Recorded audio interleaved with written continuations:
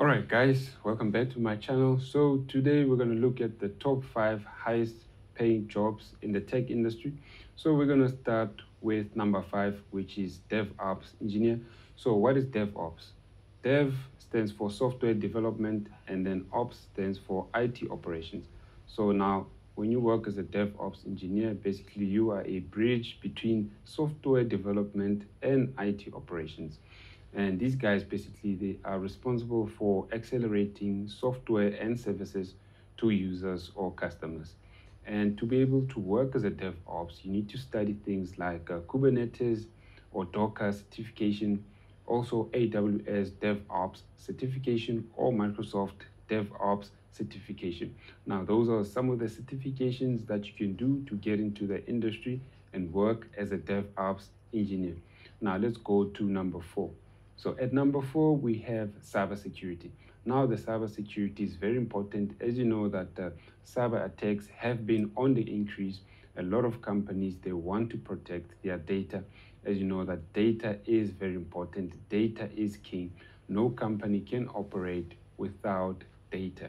They make decisions based on data. So they need cybersecurity analysts to be able to protect their data. So these jobs are very in demand. So it's very important that you go and learn certifications that are related to the cybersecurity industry if you want to get into this industry. Some of those certifications that you can go and learn are CISSP, CompTIA Security Plus, or CEH if you want to be a certified ethical hacker. Now, cybersecurity is growing very much, and now that there is AI, there's a lot of attacks which are based on AI. These attacks are automated. So AI is not going to take away jobs in the cybersecurity industry. In fact, it will create more jobs because there will be a lot more attacks which are based on AI. Now let's go to number 3. At number 3, we have a cloud solutions architect. Now, a cloud solutions architect is very important job. Now, remember that data flows on infrastructure. Now, that infrastructure, a lot of the time, is the cloud infrastructure because a lot of companies now are based remotely or are based in different geographical locations. Now, for that data to flow from one location to another, it must flow on the infrastructure, and a lot of the times that infrastructure is based on cloud infrastructure. Now, cloud platforms are things like Azure or AWS. So to be able to work as a cloud solutions architect, that means you'll be responsible for designing that cloud infrastructure network for that data flow. Now, to be able to work as someone who's a cloud solutions architect, you need to go and study Azure certifications, Azure Solutions Architect, or AWS Solutions Architect. Also, Google does have certifications which are related to Cloud Solutions Architect. Now, let's move on to number 2. At number 2, we have a data scientist. Now, remember that data is king, but when data is raw and unstructured, it doesn't make sense to a lot of business users. Now, data scientists, that's where they come in.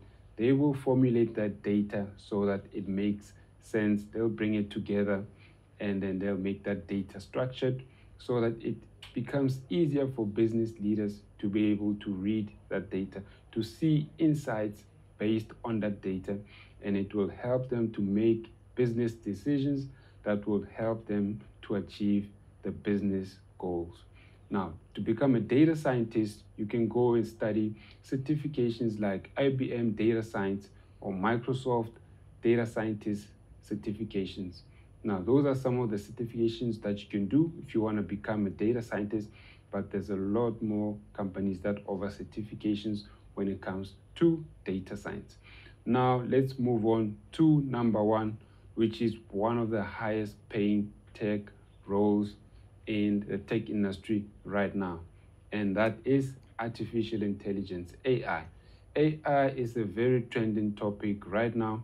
I don't know if you've watched the news lately.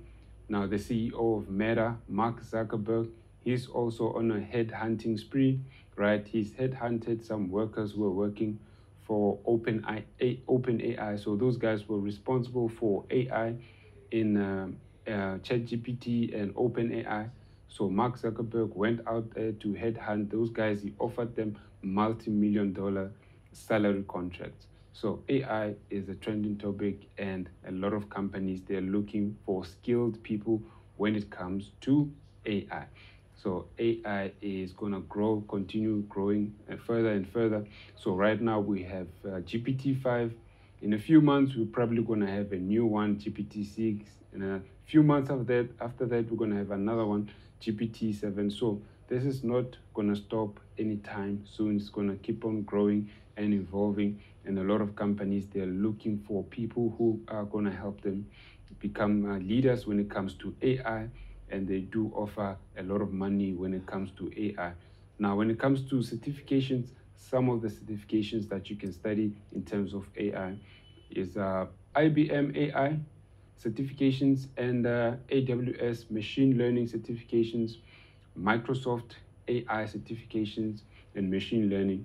Now, those are some of the certifications that you can go and study if you want to understand artificial intelligence, and then you can have an opportunity to work in the industry. Now, certifications alone will not help you get a job.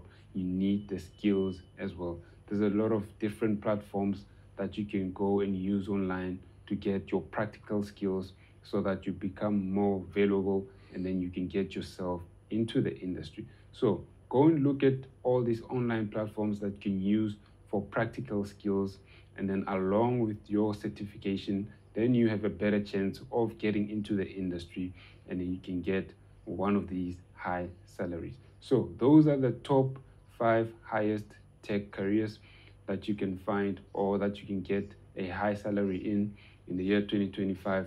So I hope this information will help some of you to get into the industry, and then you might be one of those employees who will get those high salaries.